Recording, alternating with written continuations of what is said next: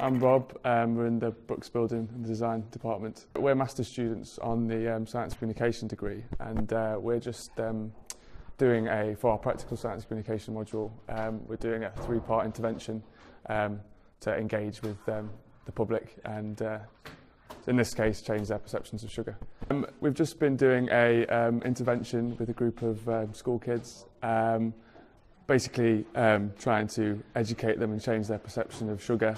We've had some fun activities, we've had them fill out food diaries, we've got them to write up a little poster for us at the end and fill out an evaluation form of the activity. I think that they all were really keen on the quiz. They all put the effort in, all answered really well, almost all of them got 100%.